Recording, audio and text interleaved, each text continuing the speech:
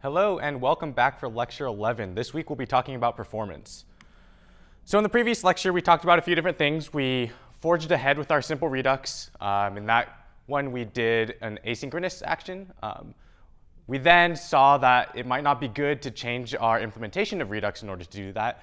And so we found out what Redux middleware was. And by using Redux middleware, we were able to add asynchronous actions to Redux itself. Then we talked about another Redux add-on called Redux Persist, which allows us to store our state into whatever storage mechanism we want, and then rehydrate our app based on that information. We then talked about what the difference was between container and presentational components. So if you remember, container components are the ones that are hooked up to your Redux state, and then they pass down props to what are considered presentational components. And so presentational components are they only care about the props that they need to display themselves. We then talked about a couple different tools that we can use for writing JavaScript, those being ESLint, which allows us to enforce some style rules, and Prettier, which allows us to automatically rewrite our files such that they abide by these rules. So this week we'll be talking about performance. And so what exactly is performance? Performance is how quickly or how efficiently something works. And if we want to make that better, we can do what's called performance optimization. And by doing that, we can make something work as efficiently as possible. Performance optimization is actually a very, very wide field. But today, we'll only be talking about optimizing the JavaScript side of things. We'll mostly be talking about high-level things with a few examples along the way. So one thing that's important about performance is knowing that there are actually trade-offs involved. So by optimizing performance, we usually pay some sort of cost, and this cost is usually in your application's complexity. So in most cases, it's actually not worth optimizing your code. JavaScript now is so fast that by optimizing, you add complexity to your app, and sometimes that complexity and maintainability is really not worth the little to no gains that you'll get from optimizing. And so in general, you don't want to over-optimize anything until you found a bottleneck. And by bottleneck, I mean something that's slow enough that that one particular thing slows down your entire app. And so how do we actually measure for these things called bottlenecks? Well, there's a few things actually built in. First, we need to remember what environment are we running our application in. And so there are actually two different environments built into Node or our bundler. One is production, and one is non-production, or what most people consider development mode. And so the way that we actually set this is in the XDE. If you click this gear icon here, there's a drop-down where you can change host, and you can also toggle this thing called development mode. And so by checking this and unchecking it, I can actually determine whether or not my application is running in development or production mode. Important to note, if I change this, I should actually restart the bundler such that it actually is indeed running in the mode that I want it to be. React actually has a few optimizations that it does when it's in production mode. And so things like prop types aren't necessarily checked, and warnings and errors are not necessarily displayed. So there's a few tools built into React Native itself that allow us to benchmark our performance. And so one is called the React Native Perf Monitor, or Performance Monitor. What this does is it shows you the refresh rate of both your UI and your JavaScript thread. So if you remember back to our lecture on React Native, we talked about how there was one thread for rendering the UI on the native side, and one thread that's actually executing your JavaScript. And so this React Native Perf Monitor allows us to see the refresh rate on both these threads. And so anything below 60 frames per second means we're actually dropping some frames. And so there is potentially a bottleneck in whatever we're dealing with. And so to show you how that works, I'm running this simple application here. What we can do is shake the device, and it brings up this menu. And we can click the Show Perf Monitor. And that shows this thing here, which is draggable, which shows us a few things. One is how much RAM we're actually using. So how much memory is your application consuming? And of that memory, how much is being consumed by the JavaScript itself, or the JavaScript core? We then see how many views are in our application. The top number refers to how many are currently in view, and the bottom number is how many there are just total. And then we see the two things that I mentioned, the UI and JavaScript frames per second meters. And so since they're both locked at 60 frames per second, it means we're not dropping any frames, or there's no bottleneck in what we're currently doing here. And so what happens if we actually want to introduce a bottleneck? And so if you remember back a few lectures, we implemented this application where we just display a bunch of contacts, and these contacts are generated by that contacts.js file that we talked about a few weeks ago. And in this case, I actually reverted back to our scroll view. If you remember scroll view versus flat list or section list, the flat list and section lists are virtualized lists, which means they only render what's currently in view, whereas the scroll view will actually render everything before displaying. And so if we toggle it and then turn it back on, we see that our JavaScript thread does indeed drop well below 60 frames per second. So once again, we can toggle this, and then when we toggle it again, it has to render all of these contacts. I believe there are 1,000 being shown, and we see a dip in the frames per second in our JavaScript thread. Cool, and so by using this perf monitor, we can navigate through our app and find out exactly what screens are causing any frames dropped. If we want more detail, we can use what is called the Chrome Performance Profiler. And so I alluded to this a little bit last week, where we can actually run our JavaScript inside of Google Chrome. And so we've done this a few times in the past. And what this does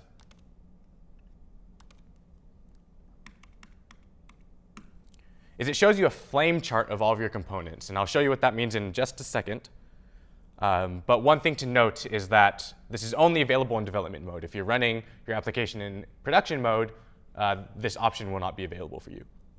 And so since we are indeed in development mode, we can use this debugger. And so what I did was shake my device, bring up this remote debugger. I clicked on it, and it's now running my JavaScript inside of Google Chrome.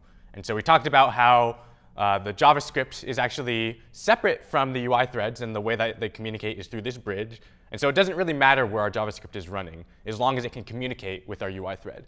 And so since it's running currently in Google Chrome, I can inspect and see what's going on. And so here you can see elements, console sources network. But the tab we're actually looking for right now is performance. And so here we see a bunch of options. We see we can click the record button or press Command E to start a new recording. We can click the reload button, which will reload the frame and record the page load. Unfortunately, this doesn't really work in React Native. It's more something that's geared towards web. But what we can do is we can press the record button, do a few things in our application, and then come back and see exactly what has happened in our JavaScript. And so let's toggle these so that they're not visible. Let's start a new profile recording, go back, toggle them. You see that it took a while to render, and then we can go ahead and stop this profile. And then Chrome will analyze things and show us this chart here. And so we see frames, interaction, main, raster, GPU, user timing. And what we're looking for here is user timing. If we dive into user timing, we can see a few things. We see the React tree reconciliation. We see contact screen update, which is our contact screen that we have here. We have a view, scroll view contact, scroll view mount, and then we see a bunch of things. And if we zoom in all the way, we can actually see that each one here is a row being mounted. And so this is what a flame chart looks like. A flame chart is a chart that is basically our React tree, but graphed out over time. And so we can see these numbers up here, which correspond to the timeline since we clicked that record button. And what is happening as these milliseconds tick by? So you see 3,600 milliseconds, 3,650 milliseconds. And so in this 50 millisecond time span, what has happened? Well, we have been rendering our scroll view contacts. We've been rendering our scroll view. And within that millisecond thing, we see that all of this happened. And what exactly is there? Well, we can zoom in and see that we've rendered a few rows. And what happens at each row mount? Well, there's a view in there, there's some text, there's another text, and there's text context. So we can see that for every single component that we have in our tree, each one takes a little bit of time to render. And we can see exactly what's being rendered by looking at this flame chart. And so if we refer back to our code, we can see that the app, all it's doing, I removed a lot of the stuff that we did last week since it's not necessary for this particular example. I have my ESLint thing popped up.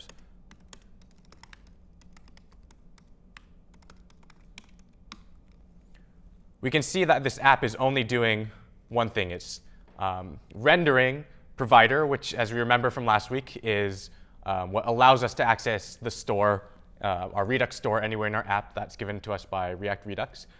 We see a view, which just has a few different styles. And we have our contacts list screen. And so what is being rendered there?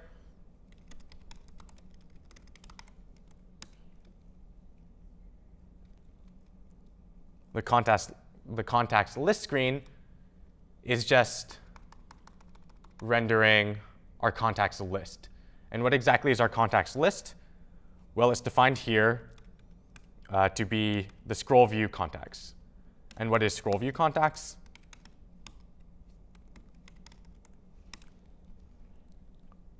We can see that it's just, let me silence these errors real quick.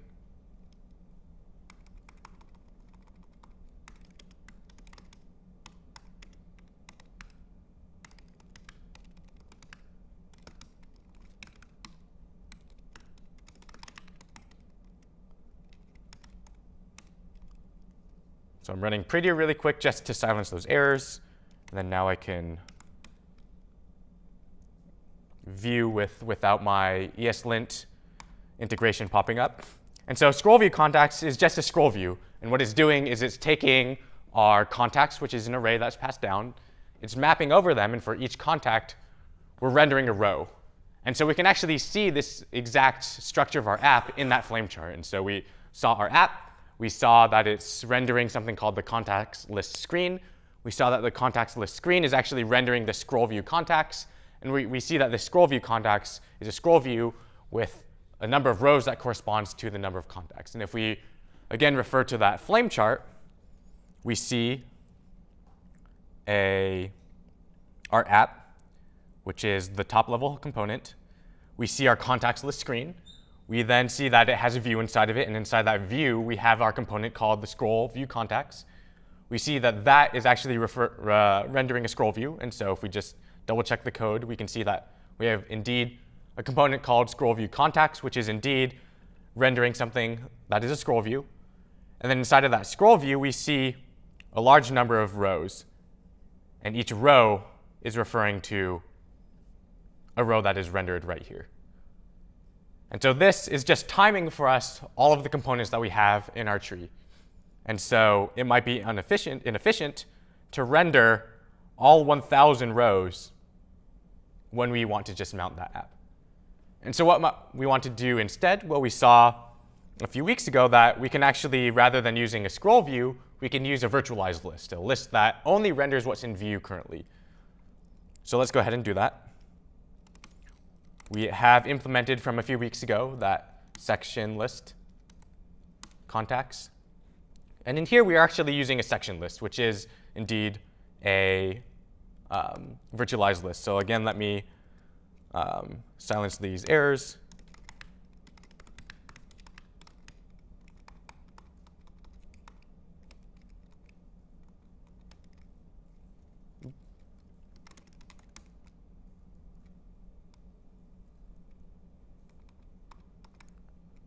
So here, disable this next line.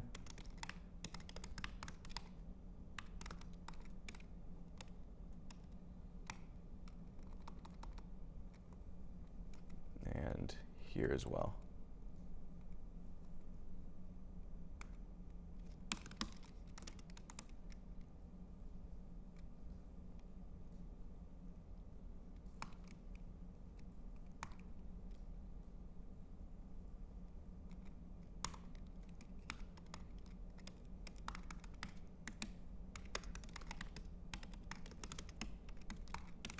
All right, so this should shut up those errors.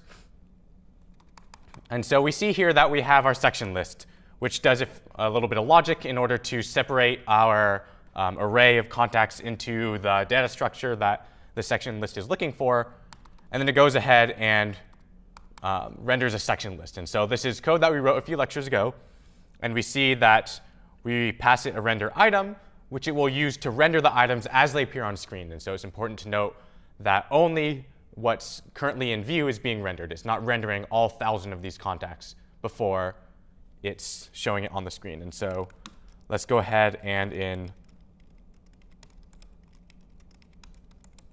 our contacts list screen, we can go ahead and flip this Boolean here so that it's rendering the flat list contacts rather than the scroll view contacts. I just did this so it's easy to do this quickly during lecture so I don't have to type. So we can now see that this now renders almost instantaneously. It's just because it's only rendering what's in view. And so let's now do this again. Make sure it's not in view, start recording a profile, render the view, and then stop. And now we can go ahead and see this flame chart to see if it's rendering as many contacts as the scroll view did. And now we see something very different. We see over here our app inside it a virtualized list. It turns out the virtualized list within it has a scroll view. And let's see how many rows are being rendered. So we see, now we get to peek into the internals of how this section list is being rendered. So we see that there's a view with a cell render. Inside that cell render is the row being called, and inside that is a view. So inside the row is exactly what we have inside our row implementation. It's a view with a couple pieces of text in it. Those texts are just the name and the phone number. But we see that 1, 2, 3, 4, 5, 6, a lot fewer than 1,000 of these are being rendered. And the reason is because it's only rendering what's in view. And so we can actually see proof of that by, one, just toggling the button and seeing that it renders almost instantaneously, but two, actually just looking at this flame chart and seeing that within this scroll view here, there's actually only like 15, maybe 20 rows that are being rendered, rather than all 1,000 like the previous one. And if we wanted to take a peek at the internals and see how this works, we can see that this virtualized list, or our section list that we're using, is actually calling a virtualized list under the hood. And that virtualized list is actually using a scroll view under the hood. And so we get a peek at the internals of this component. And so let's now stop remote debugging so we can forge ahead.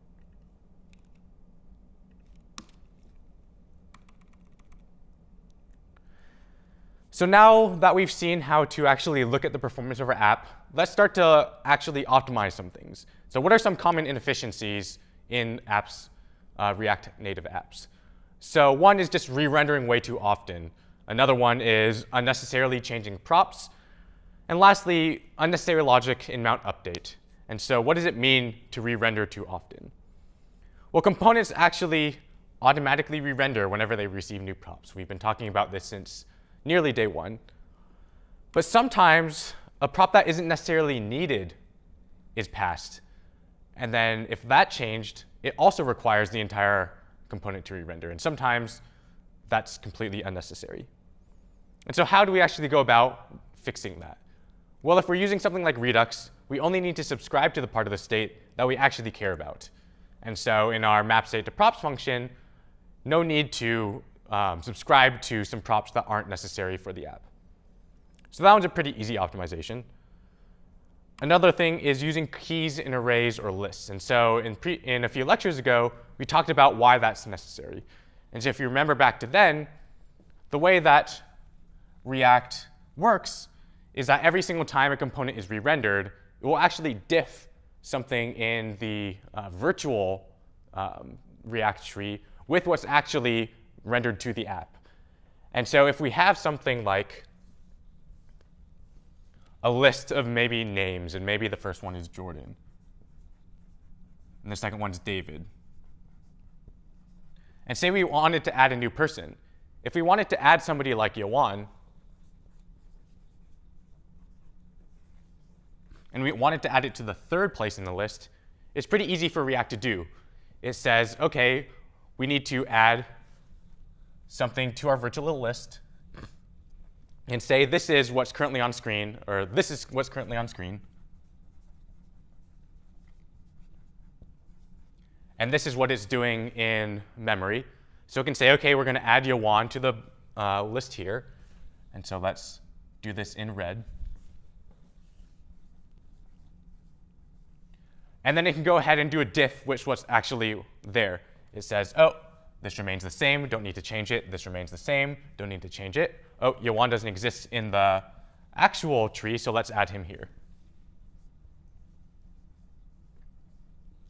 Easy, all we had to do is add one person at the bottom. But what happens when we don't want to add the person to the bottom? So let's retrace our steps a little bit.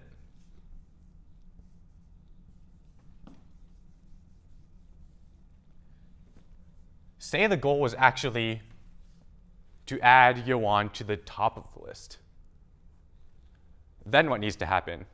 Well, if React was just to do its thing in diff, it would say, OK, let's add Yawan here. And now we have this new list. So what's different between the first people in the list? Well, they're different, so let's change this. How about the second person in the list? Well, Jordan is different than David, so we need to change that. And then who's third? Well, nobody's there, so let's just, oops. This should be Jordan. And then nobody's in the third list here, so let's just add David. So what ends up happening in this case is we changed all three things when we really only needed to change one. And so by adding keys to a list, React can actually keep track of what was in the new list that was originally in the list, even if the order has changed. And so if we, let's just redraw this.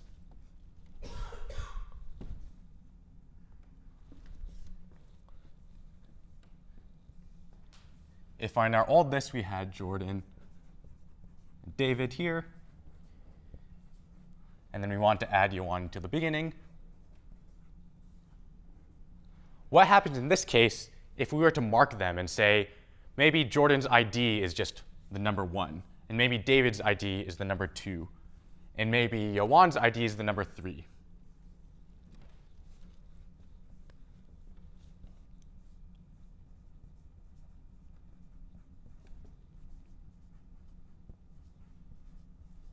And so now we've marked them with what are effectively IDs. So what happens now? React says, oh, we need to add Yawan to the beginning of the list.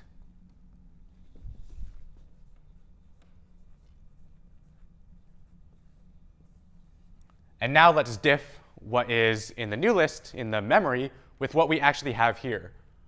Oh, Yawan 3 doesn't match Jordan, but this here actually has a number 1, and we see that the number 1 is here. Oh, we also see that David is still here. So we don't actually have to change these. We know that what used to be part of the items that used to be in the list are still in the new list. They just changed their orders. So we can actually just move those components down the list and add one new person here. So React is smart enough to know, hey, these particular people didn't change. They just shifted places in the list. And so in the new list, now that we don't have to recreate them, we can just shuffle them around, reuse them, and add only what's needed to be added.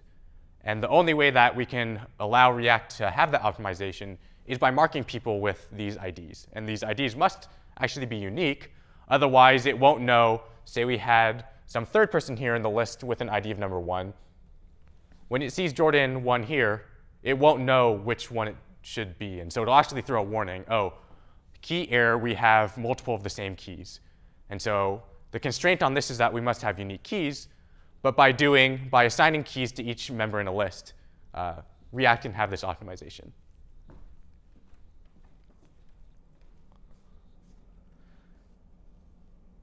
And lastly, we have should component update, which we talked about in the previous weeks when we talked about React lifecycle methods. Should component update is a lifecycle method that allows us to either return true or return false. If we return true, we're answering the question, should the component update, with yes, and it will go ahead and re-render. If we return false, then we're answering the question, should the component update, with no, and it will actually not re-render. And then we see this new thing called a React peer component, which we have never talked about so far. So we've talked about a React.component many times. What is a React.component? Well, it's just the basic building block of React. And what does it give us? It gives us things like state. It gives us those lifecycle methods. But it turns out there's another thing called a React peer component. And what differs here is that a peer component has a predefined should component update, where it just does a shallow diff of props, meaning it looks at the props that it used to have, it looks at the props and the new props that are coming down, and it will compare each one. And it does this at a shallow level. And I think we talked about a shallow merge back in lecture 1, but it just means it will look at each prop. It will say, does this prop triple equal this new prop? And so if it's something like an object, it won't actually dive into the keys of the objects. It'll just see if the object references match. And same with something like a function or an array or any other object type in JavaScript. So let's go ahead and do something here. So let's add something to our app that will actually change the first contact in our list. So let's revert back to our scroll view, just so that any performance hits are noticeable, because it is re-rendering 1,000 rows at once.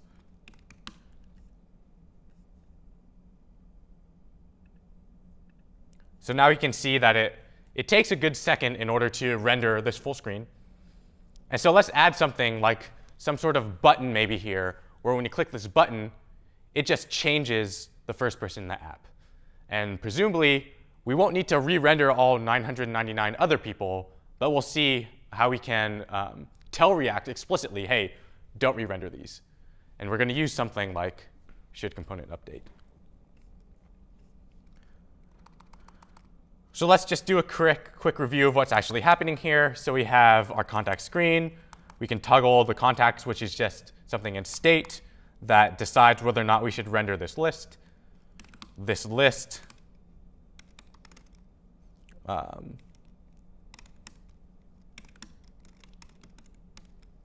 is just a scroll view, which maps over all the contacts that we pass it and renders a row here. And what is a row? Well, a row is just a very basic view with a couple text things within it. And so let's first implement this change. And so we're going to need some way to tell our app, hey, we're going to do something here.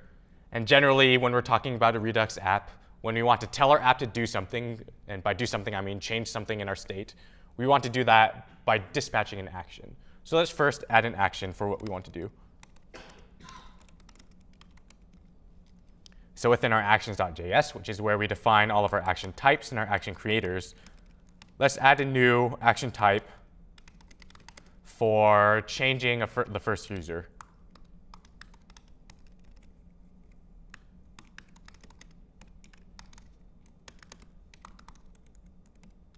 So we just added the action type, and now we are going to add an action creator, which is just a function that returns an action. And if we remember back to a couple lectures ago, an action is just an object with a type and maybe payload key.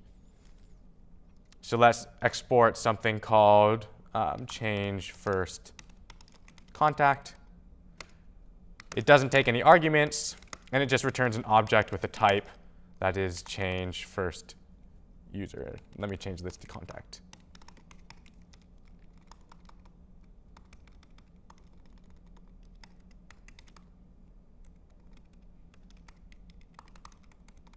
Cool, so we now have our action type. And so when we dispatch this type, we need some sort of thing that is listening and will change our data. And so we do that in the reducer. And if you remember our reducer right now is just built up of two smaller reducers. One handles the user part of the app, and one handles our contacts. And so since we're changing the contacts, we should update our contact reducer, which is up at the top here. We have a contact reducer is passed some state, which is initialized to our contacts in an action. And if our action type is update contact, we add a contact. And now we're going to add something that says if our action type is change first contact, then we should do something else. And let me remember to import that from our actions. And so what do we want to do here? We want to change our first contact and do that in a way that is immutable. Because if you remember back to the lecture on Redux, every time we change our state, we want to do that immutably. And so we need to figure out a way to extract the first contact in our contacts list, change it somehow, and then add it back in. So how might we do that? Well, let's use some shorthand here. So just like there's shorthand to pull keys out of objects. So say we have, we want to get the action type, we could do something like this.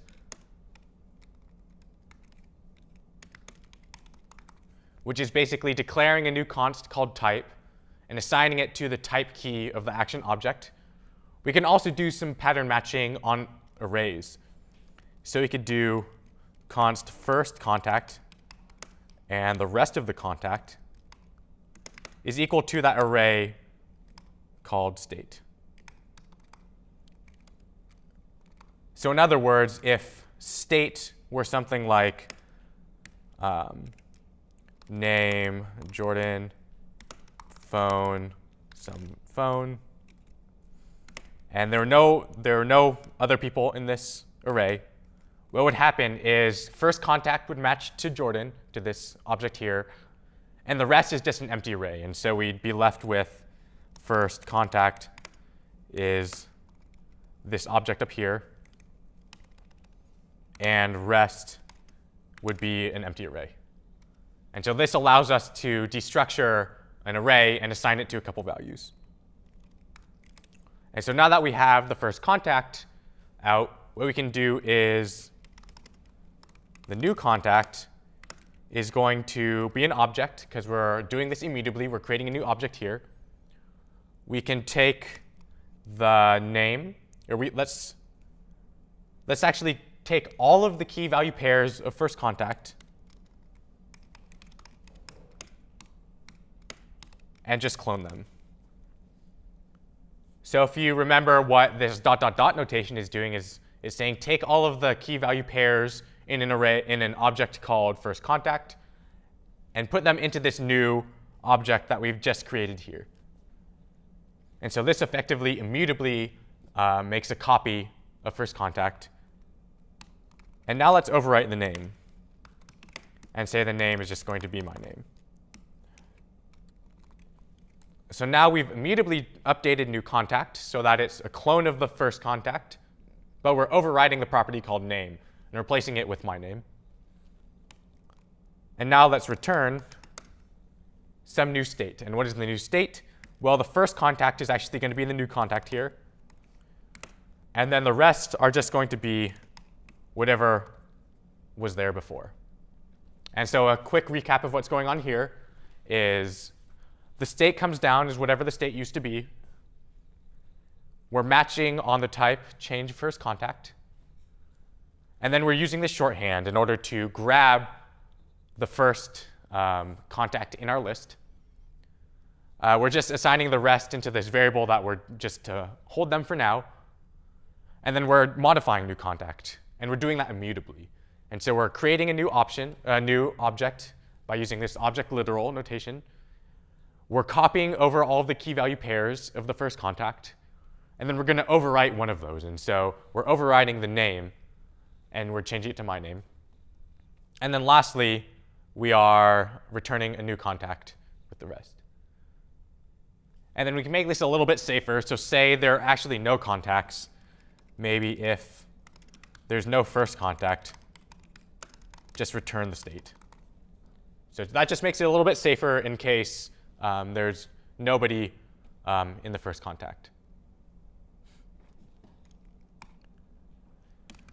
Cool, so now we've added an action which notifies our reducer that we want to change our first contact. We've added that logic in the reducer to actually change the first contact. And now we need to effectively fire that action off. And so how are we going to do that? Well, let's go into our screen and open our contacts list screen. And so let's add a button here which fires that off. And so let's import that action. We called it change first contact from our Redux actions. Let's create a new button that says change first contact. And then all we have to do on press is just change first contact. Right? So now we go here and we click change first contact, but nothing happens. So what is going wrong here? So let's just sanity check. So we import change first contact from our Redux actions. So let's go see what that does. So change first action, change first contact here is a function that takes no arguments. And so when we click the button, it's invoking this function with no arguments. So that's all good. And then it returns an object that has a type key that is equal to change first contact. And so what is our bug here? Why is nothing happening when I'm clicking change first contact? Well, all that's actually happening is we're invoking a function that returns an object. But nowhere is that letting our Redux store know that it should be dispatching an action. And so how do we bind that function, that action creator, to our dispatch function? The answer to that question is by using React Redux. And so if we go open up our contact list screen, we see that we've already imported that connect higher order component from React Redux. We're already using it down here by mapping our state to our props. And now we just need to say, also bind our action creators to our dispatch. And which one do we want to bind? Well, it's the one called change first contact.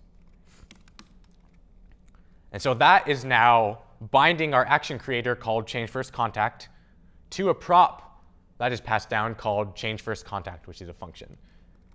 And so here, rather than invoking the action that we imported from our actions file, which is really just a function that returns an object, we want to invoke this .props.change first contact, because that's the one that's actually bound to our dispatch function. And so if we save that and click this, we see that it did change the first contact. And we can do it again, and it has changed the contact again, but it doesn't really matter because we're changing the name from Jordan Hayashi to Jordan Hayashi. And we see that it takes a little bit of time. So let's refresh our app real quick. It takes a little bit of time to actually do that because it's changing this and then re-rendering our entire list. We can make that even more obvious if we up the number of contacts that are being displayed. So let's just open up the contacts file, change 1,000 here to 5,000. And now it's rendering as we speak. And now it's taking quite a long time. And if we click this, we see it takes multiple seconds before it renders. And why is that happening? Well, when we click change first contact, what happens? It goes off to our Redux store and updates the first contact and then passes it back down here. And what happens? It renders that first contact with the new name. And then it renders the second contact with the exact same information and renders the third contact with the exact same information that hadn't changed from the last time. And so it's actually going down and re-rendering 5,000 people where really only one of them changed. We're extraneously re-rendering 4,999 contacts. And so let's try to optimize that. So we know that we can use this thing called shouldComponentUpdate or React peer component. And it basically just says, hey, if our props don't change, don't re-render me. And so how are we going to do that? Well, we want to do it in the row, because row's the thing that's ultimately receiving the props. And right now, row is just a stateless functional component. It takes some props and returns an element. So let's actually make it stateful. And so by making it stateful, it can remember its old props and react accordingly. So let's actually do class row extends react.peer component. And so by using a peer component here, it's the same thing as a component with one thing changed. The should component update lifecycle method is already implemented for us, and it just does a shallow diff of the props. And so let's do that. Let's have a render method that returned this. And so all we changed is rewrote, let's silence ESLint.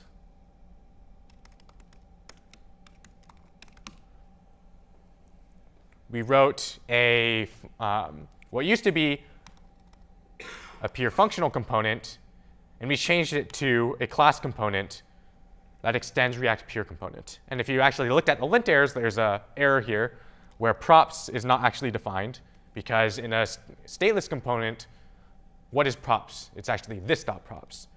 And so we can actually create a variable called props, which is equal to this.props. So I can just do that rather than adding this in front of those other ones.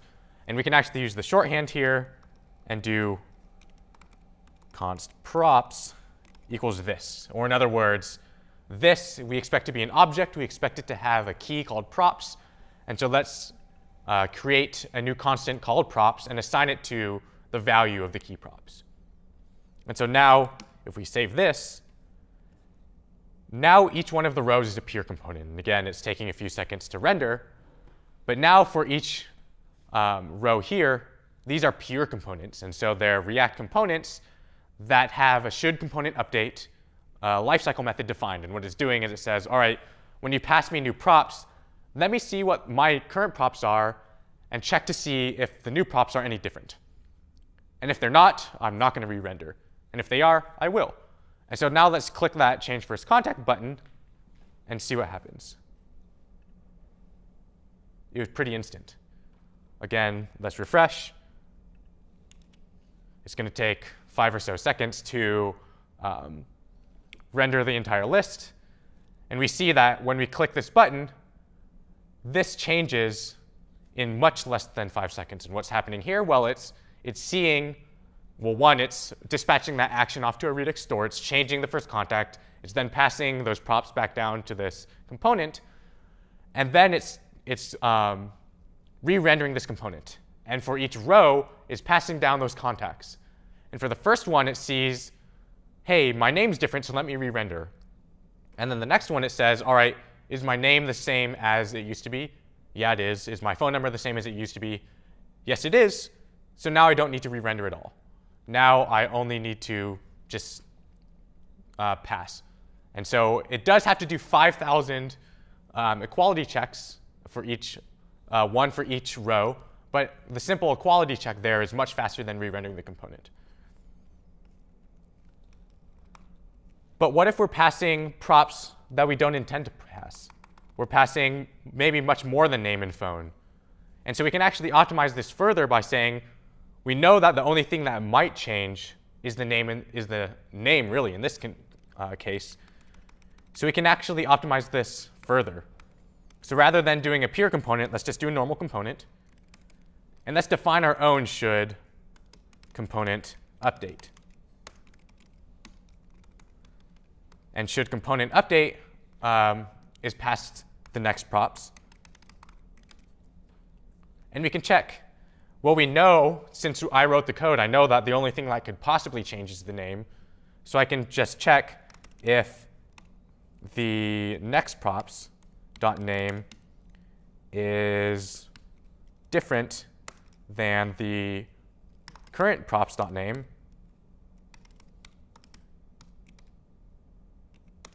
I can return true.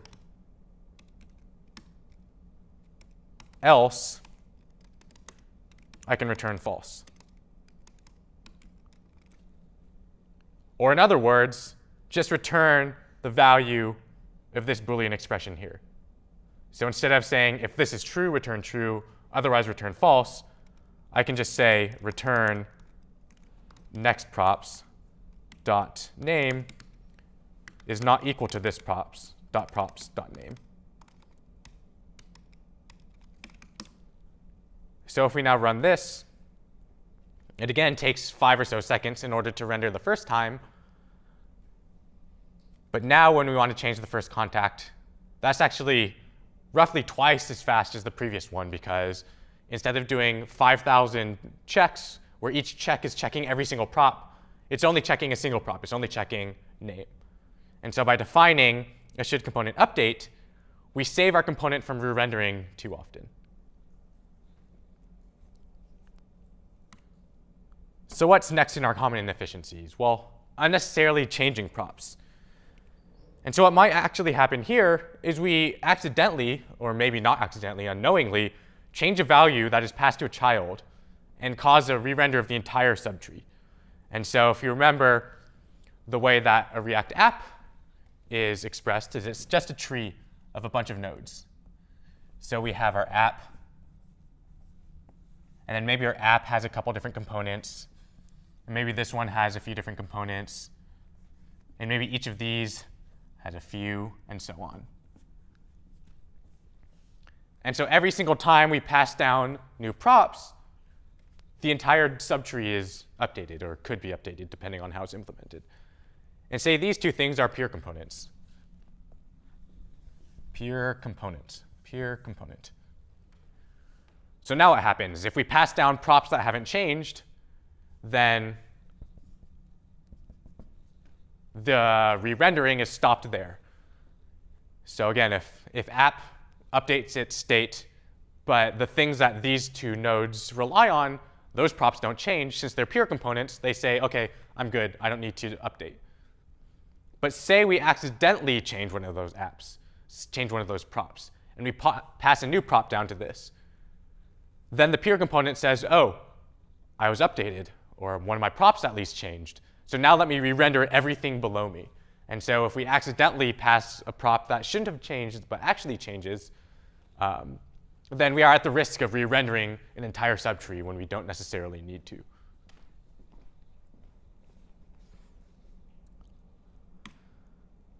And so this is something that we see all the time. So say we have an object or an array or a function or anything that can be expressed as a literal.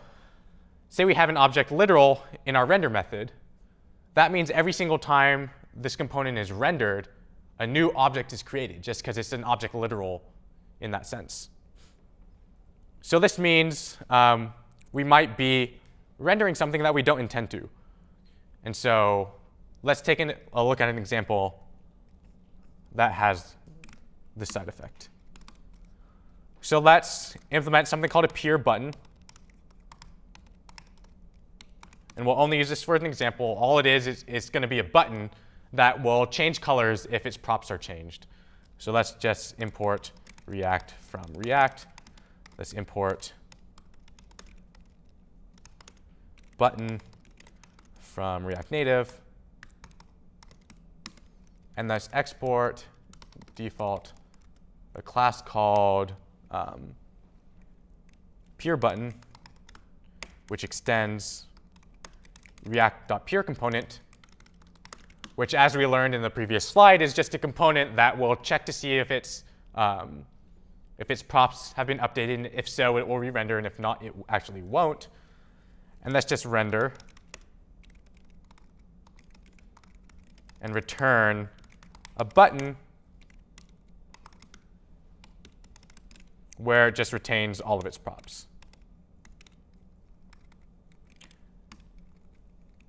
And let's actually do something additional. So let's have our state default to a color of null. And if the component updates, so component did update, let's set state and update that color to be something red. And let's also pass that color down here.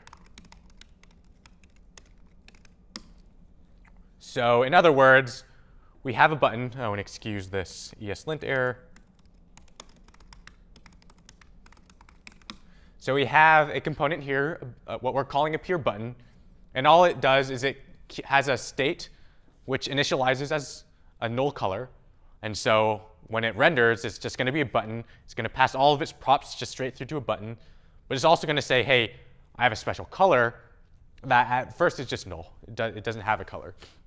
But if I ever update, I'm going to change myself to be red. And so this component here is just going to show us that it'll turn red if we accidentally update it. So let's now create a new screen.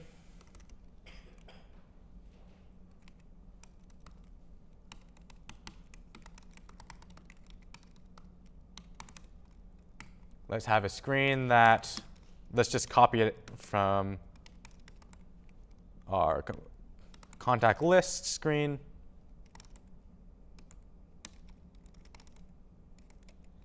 So this screen is not going to have much. We can actually delete these things. Let's, it's probably going to be faster just to rewrite it.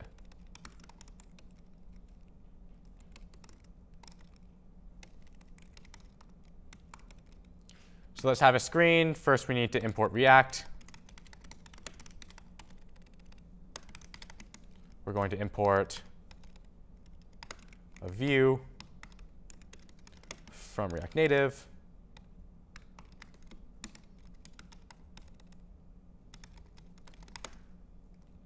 And let's render this view.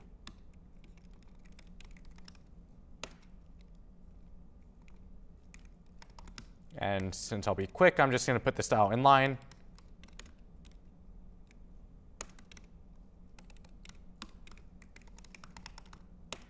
And what should we have happen when we click the pure button? So let's first say the pure button is going to have some style that will align itself to be centered. And on press, what should we do? Let's have it count.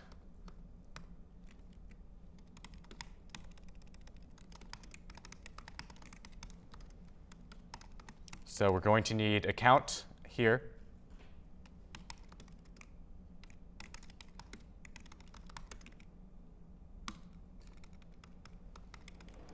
So this class extends React component. It's going to be initialized with a state that starts at 0. So if you recognize this example, it's the example that we gave on almost the first day of class when we were discussing React Native. Let's have a render method, which returns this.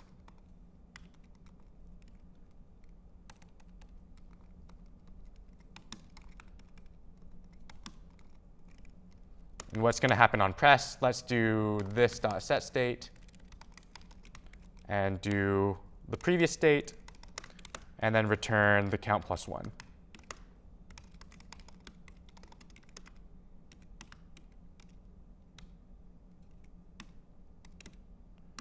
And then close that view. And in theory, this should, every time we click the button, it should increment the count. And maybe we should actually show the count. So let's also import some text.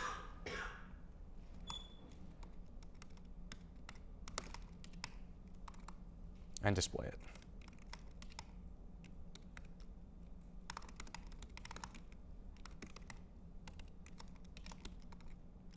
And let's also remember to import our pure button.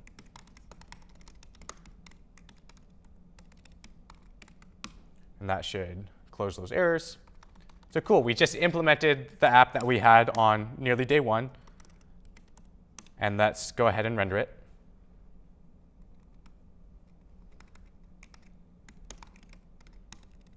So import that pure button screen. from peer button screen and render it. So now we have, we forgot to give a title to our button, so let's go ahead and do that.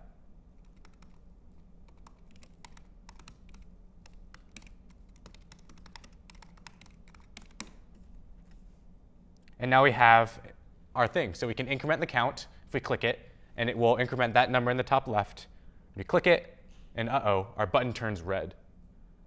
But it's a peer component, so it shouldn't be re-updating. And so remember, if we have any object literals in our render method, it's creating those object literals every single time render is clicked, or render happens. And so since in our render here, we have a peer button, every single time this render is created, this object is getting recreated. And so if we remember back to day one, we were talking about things like a style sheet. And so we can go ahead and use a style sheet here, which will guarantee that it won't create a new object every single time we re-render. And so let's do const styles equals a style sheet.create, something you should be pretty familiar with at this point. And let's have our button style be align self-center.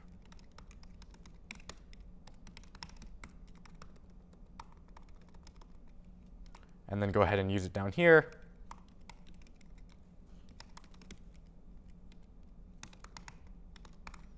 Great. So now it's not going to create a new style object every single time we render.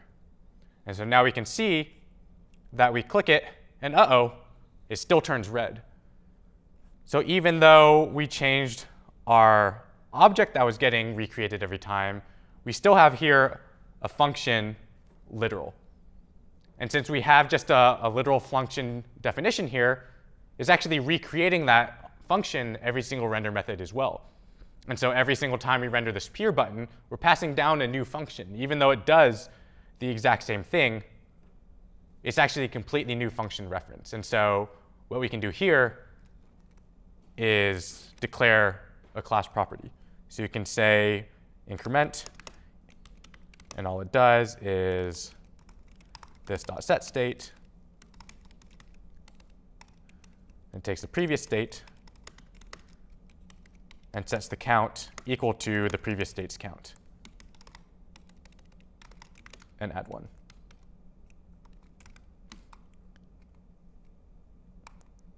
And so now down here, rather than declaring a new function, we can actually just use this.increment. And it's complaining, but now it'll run. If we click, oh goody, it's not turning red. But that's strange because we still have a string that we're just declaring here. So why isn't peer component re-rendering even though we're declaring a new string literal here?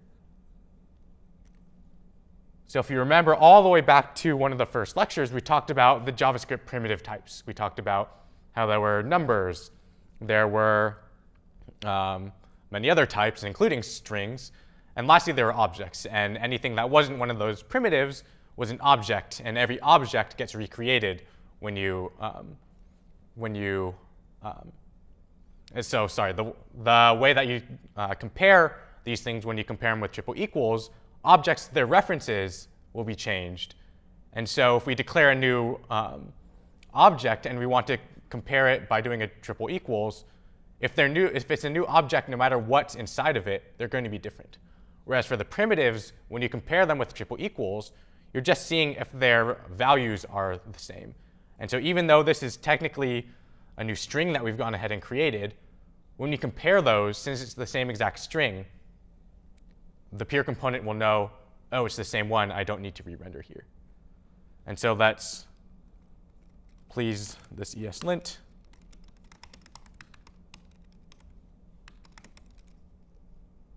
And now this does behave how we actually wanted it to. And why is that? Well, it's because the title isn't changing. The styles we're not declaring in line. We actually brought it out to a separate style object here. And same thing with this function. And you see it's no longer turning red. And so the last common error, so the way that we fix this is by using constants or methods or properties on the class instance, which we just saw. So let's look at the last very common error that I see, which is unnecessary logic in a mount or an update. So this one is a lot more subtle than the others. But adding class properties to an instance, so adding properties to that particular instance of a class, instead of methods on the class. And why is this bad? Well, properties are created at every single mount, whereas methods are created just once ever. And so in other words, when we create something like this, which is a class property, which is set equal to a function, as I explained when we first talked about this syntax, it's basically the same as doing a constructor here.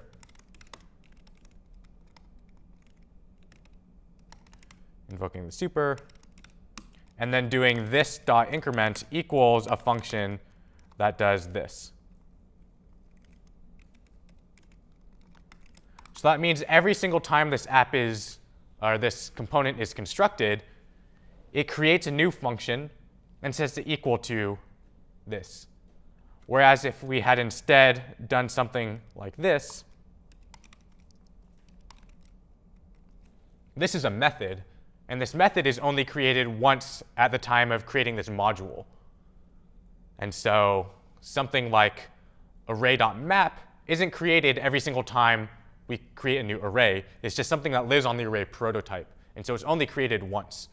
Whereas here, same thing. If we implement increment as a method here, it's only created once at the time of this module's creation, rather than every single time this component gets mounted or created, which is effectively what happens when we do this as a class property as such. And so this is one of the things that might get you, because if you had actually done it as a class method like this, what happens? There's actually a bug here, and we've seen this bug many times. We'll click, and we say, oh, this .setState is not a function. Why is it not a function? Because what is this when increment gets invoked? It's not this class. Who knows what it is? And so there's actually a bug here, and so we actually do need to bind this to the instance. And so this is actually a time where it might not be worth implementing this small optimization. In fact, you can't even do it in this case. But there are cases where if you have something like render, where every time render is invoked is always going to be in the correct this context. That way, we don't have to implement render as a class property. So it's possible that we wanted to bind render to this class, and we can do that by using this notation. But since every time render is invoked, it's using the right this context, we don't have to. And so that is a small optimization. But again, remember, there are trade-offs for all these optimizations. And what is it? Well, these performance optimizations come at complexity costs. And oftentimes, it's just not worth the cost and complexity and maintainability. So don't forget, don't over-optimize until a bottleneck is found. So let's go ahead and take a quick break. And then after the break, we're going to look at a specific optimization built into React Native. Hello, and welcome back. So before the break, we were talking about performance and a few of the common pitfalls in React. And we ended with me reminding you that a lot of these pitfalls are less performant, but it's not necessarily a bad thing. Oftentimes, optimization comes at a cost that is too great. The complexity that you end up adding to your app is not worth the marginal benefits that you get in terms of cost. So let's talk about a time where it often actually does matter to be as performant as possible, and that's in animations. And so if you remember back to project 1, we implemented what was a a Pomodoro timer. And so let's add a progress bar to that timer. So this progress bar should show us how much time is left in the timer. And so the animation that we're about to create is going to require both the JavaScript and UI thread. And so let's go ahead and do it. So I have it running here. So this is just a solution. It has a work timer. It'll switch to a break timer. 25 minutes is probably too long for us to sit here and wait to see the progress bar go up. So let's actually modify the code.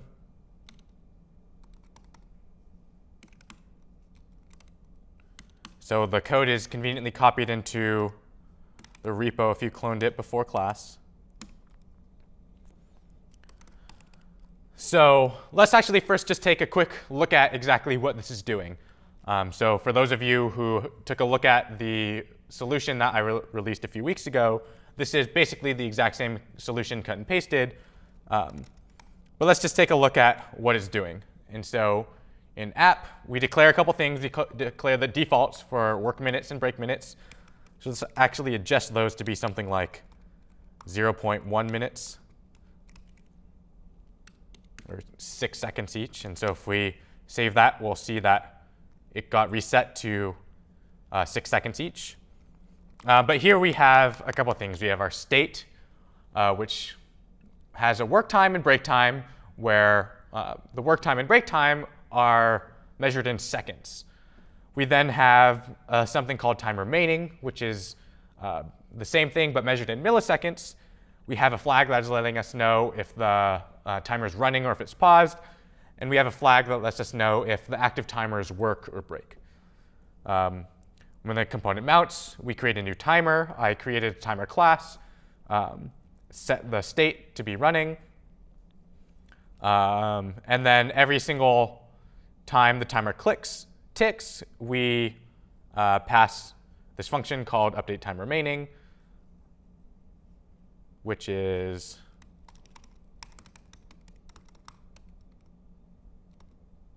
declared here, which just sets the state. It does a bunch of other stuff, but let's go take a look at what the timer is, how it's implemented. So let's look at the utils. I created a timer class to encapsulate all of the logic for timing. And so this timer takes a duration, how long the timer should be in milliseconds. It takes what should it do every time it ticks, a function, a callback there, and what should it do when it hits 0. And so it goes ahead and saves all of those values. It then goes ahead and creates what should be the end time, and it starts ticking. And what happens at every single tick? Well, if the time is less than, if the end time is less than what it is now, then it means we're done. So let's invoke the callback with 0. Let's invoke that onEnd function. Otherwise, it means we're still ticking. So let's invoke the tick function with however much time we have remaining.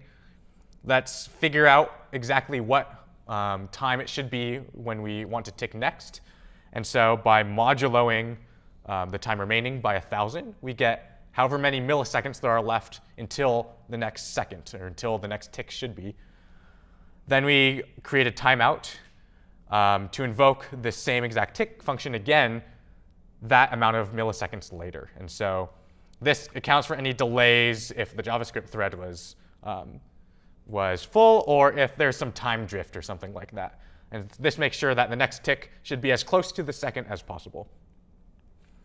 And then we have some logic for handling stop, but that's a little bit less relevant for right now.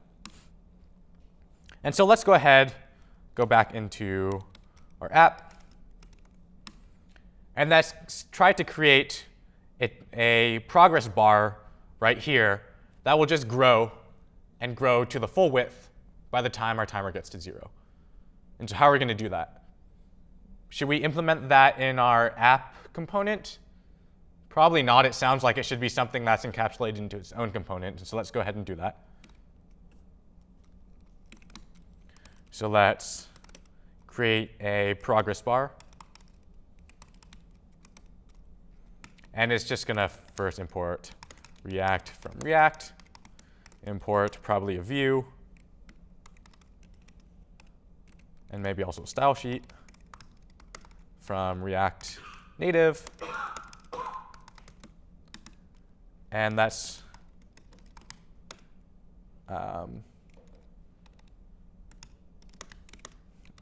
for now, just export empty view.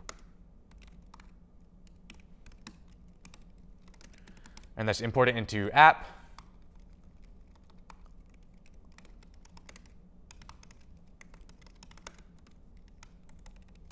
All right, so we have our progress bar, which all it does is just render an empty view. And let's import it into and use it into our app. So we have our countdown, and let's just put it directly below the countdown. We want the progress bar here. Cool. So nothing should have visually changed. It's just an empty view. We can style it so that we are sure that it's actually appearing. So maybe let's do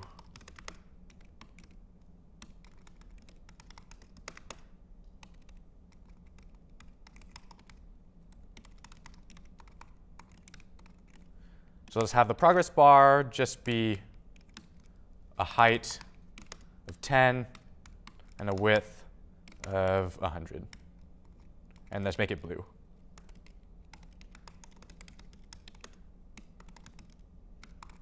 So now we should see a blue bar appear, which is not actually happening because I need to actually use that style.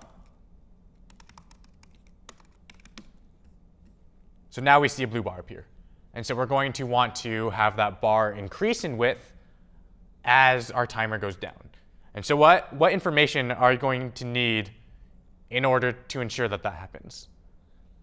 So what information do we have? We have the time here, which is the time remaining left. That's probably going to be important information because the bar is going to be of different width depending on how much time is left. We probably also want to know how much time there is total. And so just having 1 second left doesn't really give us enough information that we need to know how wide it should be. So it needs to be 1 second left out of how many? Out of the 6 seconds that were total for the work time. So we need to know both the time left and the time total. What else do we need to know? Probably nothing else. So let's go ahead and pass those props down to our progress bar so that we can go ahead and use them.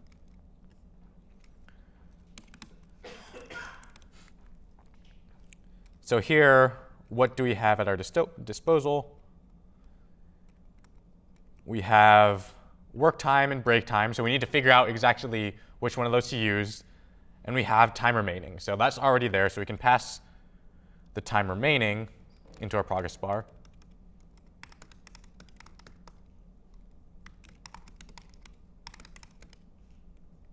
Remaining.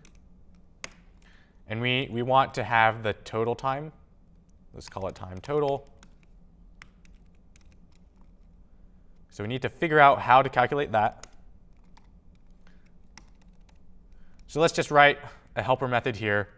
We can do get total, get time total.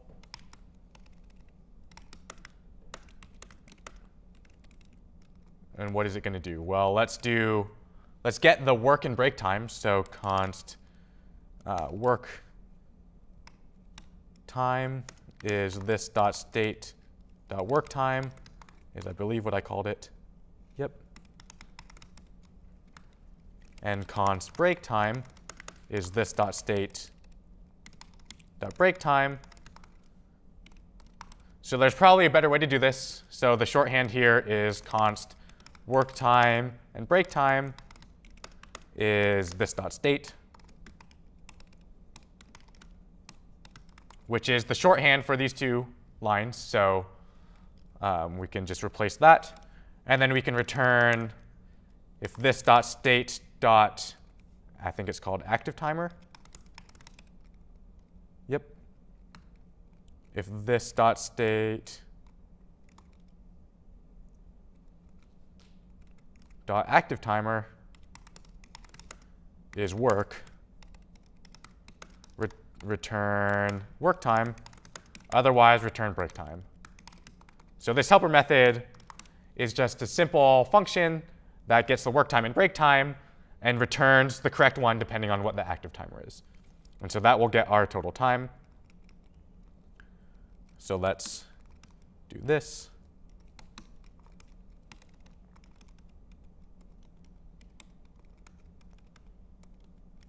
Let's do this dot get time total, and that will get the correct amount of time. There's a potential bug here because that time is measured in seconds and this time is measured in milliseconds. So let's get ahead of that by multiplying this by 1,000. Cool. So now get time total is in the same unit of time or measurement as the time remaining. Now they're both in milliseconds. And maybe it might be helpful for this to know if it's running.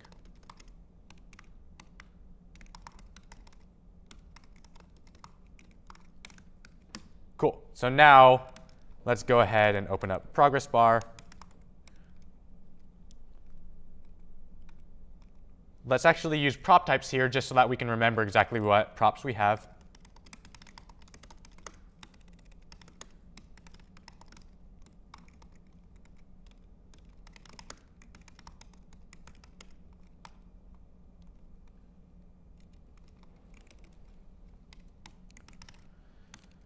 So what did we pass? We passed something called time total, or time remaining, which is a number. We passed time total, which is also a number. And we also passed is running, which is a Boolean.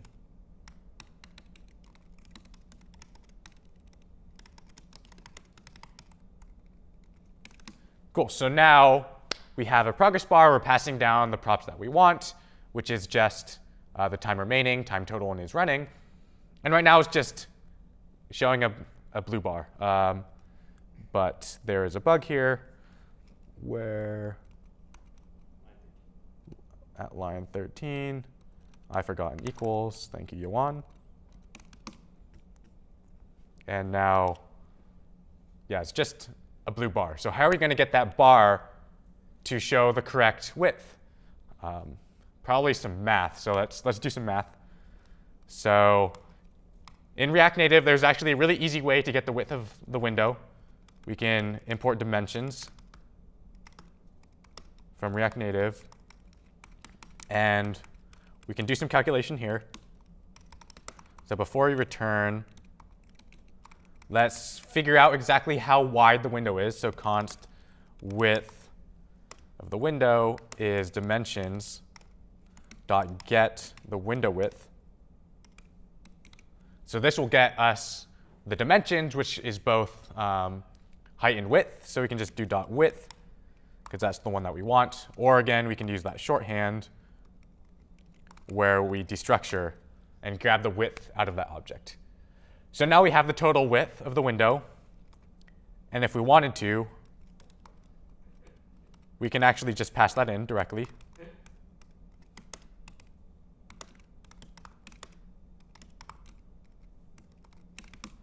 So we have the width here. Oh, I typed widow. I now see why you're laughing. We don't want the widow's width, which is kind of a funny statement. We actually want the window width, and so we do indeed get the correct width of the window there. So now let's go ahead and do some math. So we know exactly how much time is remaining. We know how much time there is total. And so we could figure out using some proportions exactly how much of that width of the window we should take. So let's do const percentage is just the time remaining over the time total. And I'm grabbing those from props. Cool, so now I have the width, and I have the percentage of the width I want to actually take up. And we can just do here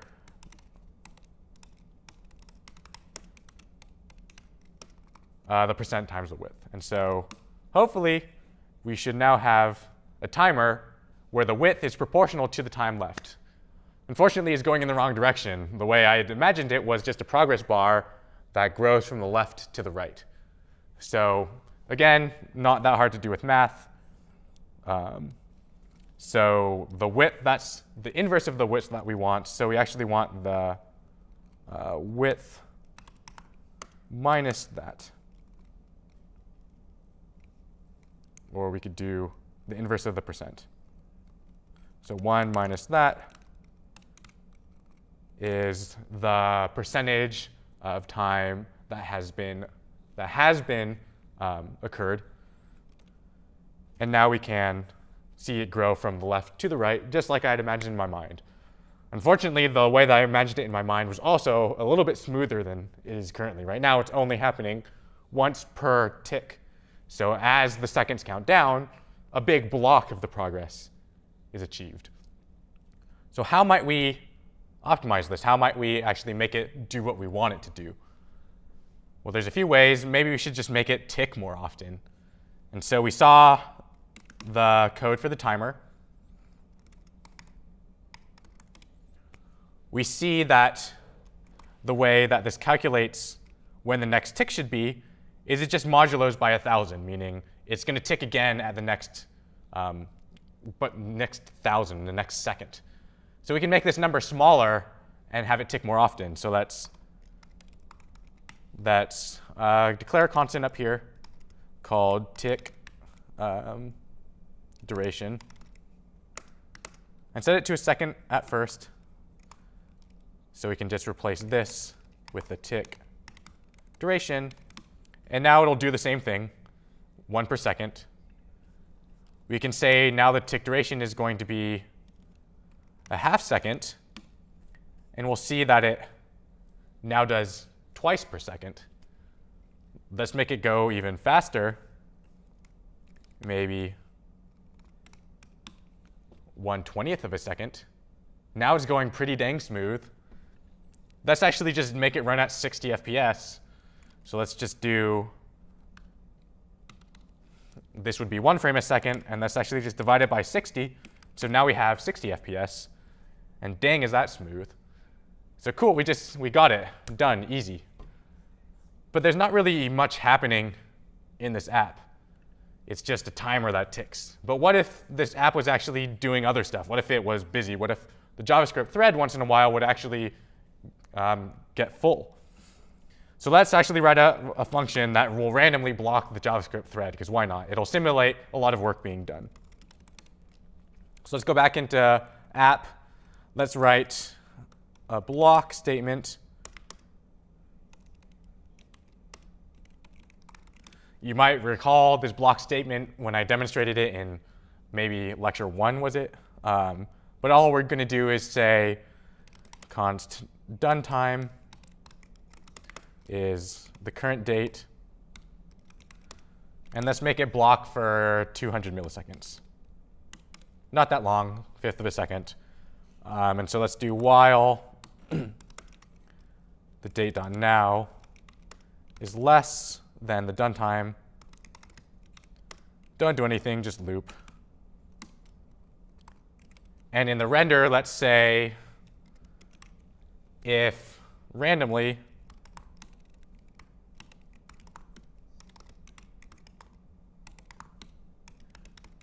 so flip a coin. If it's heads, block. And so now we'll see it's getting really jittery. And why is that? Well, this thing is ticking once every almost close to 17 milliseconds. And each render, there's a 50% chance that it's going to block randomly for 200 milliseconds. And so now we're seeing the progress bar get really janky. It goes smoothly, and then then the JavaScript thread gets busy. It blocks for 200 milliseconds, and then goes again. And so we see what people refer to as jank. And so how might we fix this? Well, the current animation that we wrote requires both the JavaScript and the UI thread to run. And what's happening? Well, it's sending messages over the bridge tens of times per second. It's actually not cheap to do that. Every single time we do that, we need to serialize any of the information that needs to get sent to the other thread and back and forth. That's happening 60 times per second. It's quite a lot. And blocking either thread will impact the user experience. And as we see here, this is blocking the JavaScript thread, even though it's ultimately should be running on the UI thread, and it's causing some jank. It's really actually hurting our user experience. So how can we go about fixing this? Well, this is React Native, right? We have the React side and we have the native side. So let's just implement the animation in native. Easy peasy. We all know Swift, right? We all know Objective-C. We all know Java. I don't. So this requires knowing many other languages, which a lot of people don't. And so this probably isn't the correct way to do things. But what if we could declare the animation in JavaScript? We all know JavaScript. And have it run on the native thread. That would be pretty cool. And it turns out that's already possible. And so there's this API called animated. This allows us to declare a computation in JavaScript and actually compute it on the native thread. So now the JavaScript thread no longer needs to compute anything. So if this was an expensive computation, it frees up the JavaScript thread to not have to do it. And in addition, the JavaScript thread can be blocked, and the animation will still run. It'll even run smoothly. Though there actually is a small caveat to using this, that we can't use this native driver for layout props. But the API documentation is here if you want to take a look. I'll allow you to go read the documentation, but I'll do a quick demo on exactly what this looks like. So currently, again, real quick, what's happening is we're declaring this computation. This computation is actually just doing a quick percentage. It says how much time is there left, how much time was there to begin with. We know how approximately the percentage, we know exactly the percentage of what the progress bar should be. We compute that in JavaScript. We say, OK, the width should be this amount. We know it should be this percentage of the way done. So we can multiply those two. And lo and behold, after all this math, we have the width that we want. Then we send that width over to the native. It'll re-render that view so that the view's width is that width. And good. It's good to go, except for the fact that our JavaScript thread is randomly blocking. So now let's implement this such that it runs completely on the native thread. So let's just copy the progress bar to progress bar animated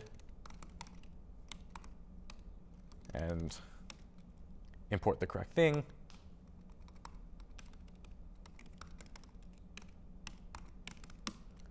So now it's using the animated one. It's still janky because we didn't actually change anything. So now let's go ahead and use that new cool API. So what is the first thing we need to do? Well, we should probably import animated. So now we have this really powerful animated API. And so this gives us a few different things. It gives us this thing called animated.timing. And what that is it's a function which will, you can say, use this value as the reference. And so the native thread is going to compute everything, and it'll store it in this particular value. And as this value changes, again, all of this computation is being done on the native thread. But as it changes, just tell me what you want me to do, and tell me how I should change it. And so the way that we do that is we actually use this animated.timing function. So in order to do that, we can no longer use a stateless functional component here. So let's make this a class.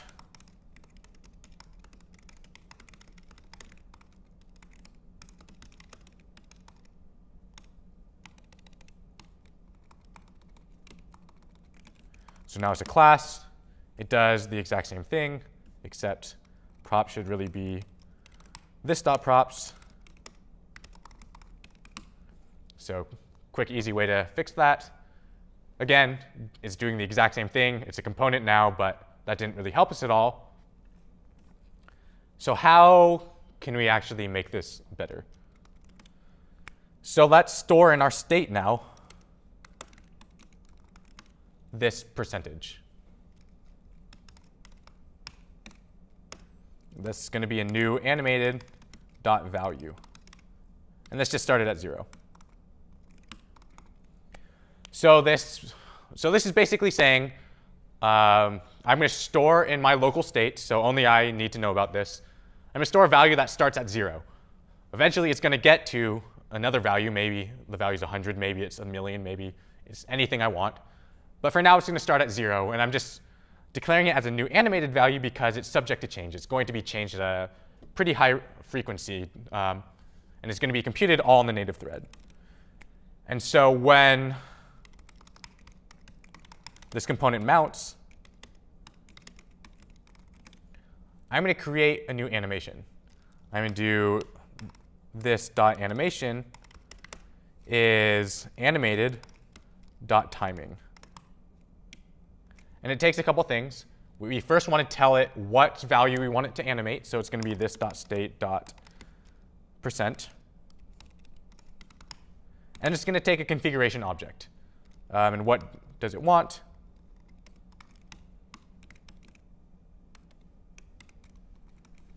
Well, it's going to want a value that it should eventually get to. So it's starting at 0. And it's eventually going to get to maybe 100. Since we did percentage before, we can do percentage now. So we're going to give it a 2 value. We can give it 100. It's also going to take a duration. So how long should it be until it gets there? Let's just do the duration is going to be however much time is remaining. So this dot props dot time remaining. And it's also going to take some sort of easing function. Or in other words, how quickly should this number go up and down? So we could give it maybe a cubic if we wanted it to start slow and then get really fast. Or we could give it a sine, or we can give it a quadratic, exponential. But really, we just want it to be linear. So every millisecond that goes by is so if a millisecond goes by at the beginning and a millisecond goes by in the middle, it's going to increase by the same amount. And so the easing function we want to give it is going to be the linear function. And so we're going to have to import easing from React Native, which is built in and linked from the docs. So now we have an animation.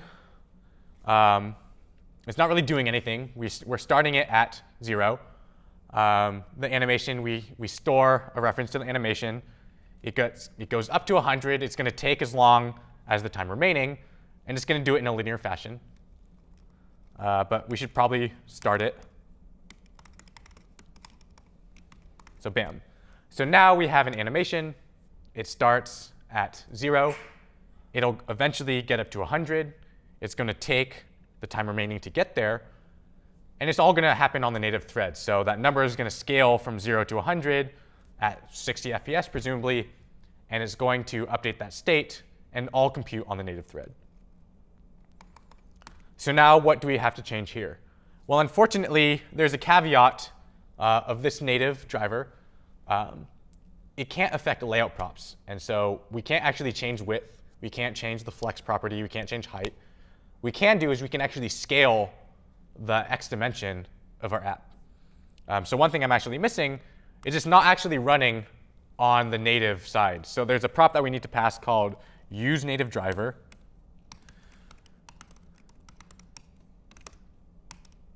True, which basically says, hey, we can compute it on the JavaScript side, but actually use the native side for this, actually compute these things on the native side. So cool, now this is presumably going to update that state value very quickly. Now we can do down here, rather than scaling the width, let's actually transform it.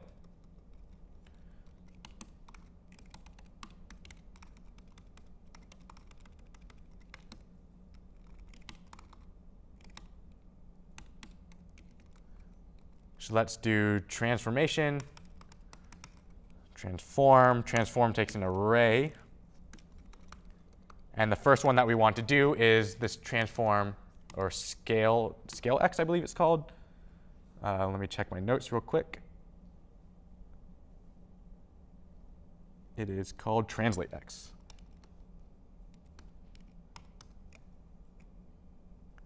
I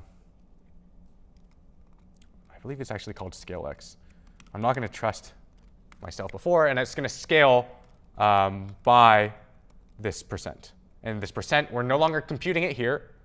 It's actually going to be computed in the state. Computed on the native side and stored in this.state.percent value. So now let's do transform is const percent is this.state. We no longer use props. Let's do percent times width. So again, same thing. Let's see if this works. It's not going to. And it's saying, oh, syntax error, unexpected token on line 38.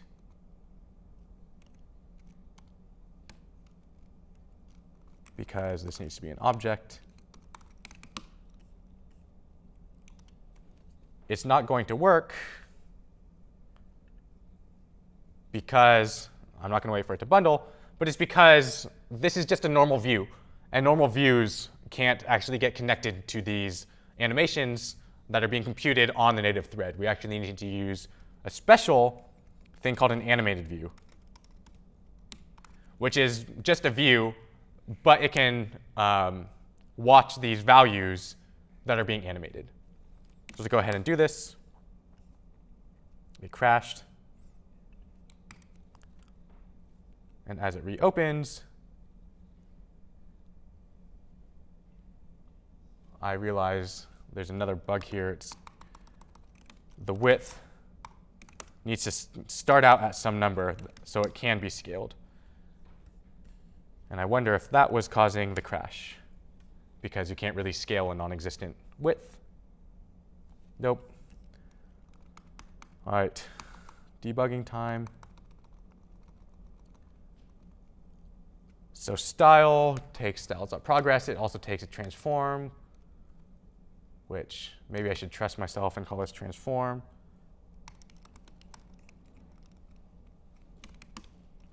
Translate x. Oh, this needs to take a. Okay, so I had the API incorrect in my mind. It's scale x, and it doesn't just take a number. It takes a number, an input range. Okay, so what's really special about these animated values is that it can interpolate itself and graph itself out on a line. And so as the number grows, we can also tell it to map to a particular value. And so percent right here is not a number. So you can't just multiply percent by a number. So what used to be percent.width times width doesn't work. Why is that? Because percent is not a normal number. Percent is an animated value. And so you can't multiply an animated value by a number. It's just going to crash your app, as we saw, and which made me panic a second ago. What we need to do is we need to interpolate that animated value into a number. And you do that by doing that value dot interpolate.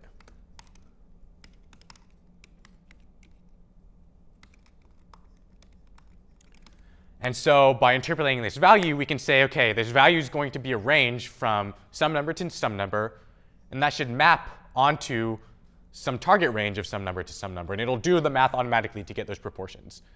And so we know that the input range starts at 0, and it goes to 100. How do I know that? Well, we declared that it starts at 0 here, and we declared that it's eventually going to get to 100. And what do we want to map it onto? Well, the output range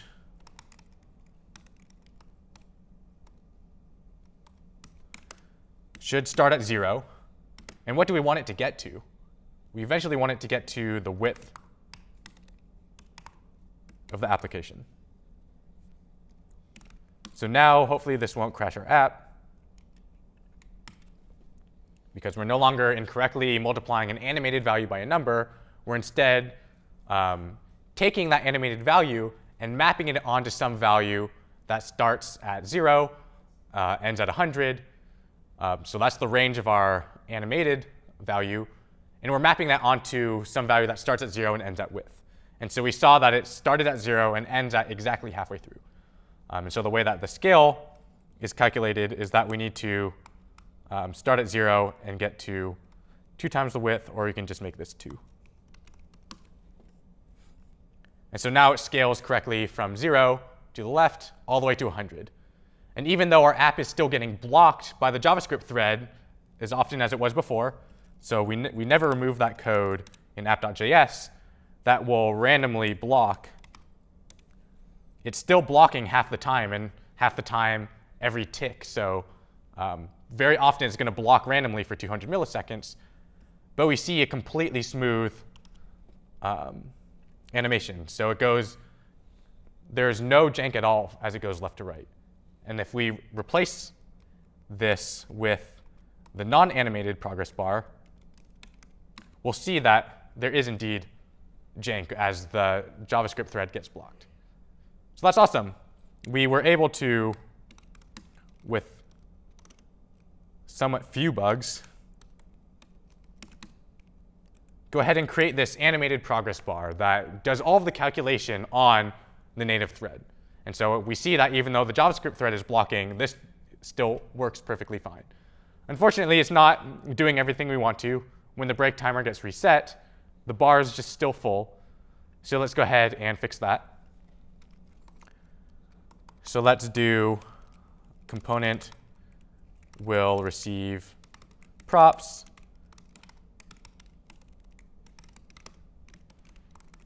And if we're resetting the timer, so in other words, if the next props dot time remaining is greater than the current props dot time remaining, which will only happen when we're resetting the timer, then what do we want to do? Well, let's do this dot set state. The percent is going to be a new animated value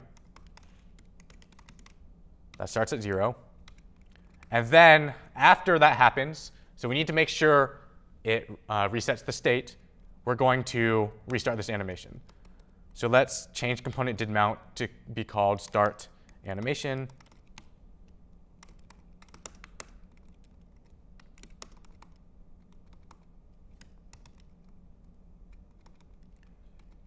And when it mounts, let's go ahead and invoke this dot start animation. And then if we reset the timer, let's go ahead and reset the animated value. And after that's done resetting, then go ahead and pass a callback that will start the animation. Because as we talked about in the prior lecture, you can actually pass a callback to set state, which will invoke after the state is set. So now we see that as the timer goes down, even though the JavaScript thread is randomly blocked, it's very smooth. And when the timer gets reset, the animation gets reset, and everything is good. Unfortunately, we're out of time, and so we won't go ahead and implement the pausing, but hopefully that has given you enough of a taste of the animated API to go explore on your own. So great, thank you for joining us today, and tomorrow for our final lecture, we'll talk about deploying apps and maybe a little bit of testing. Thank you.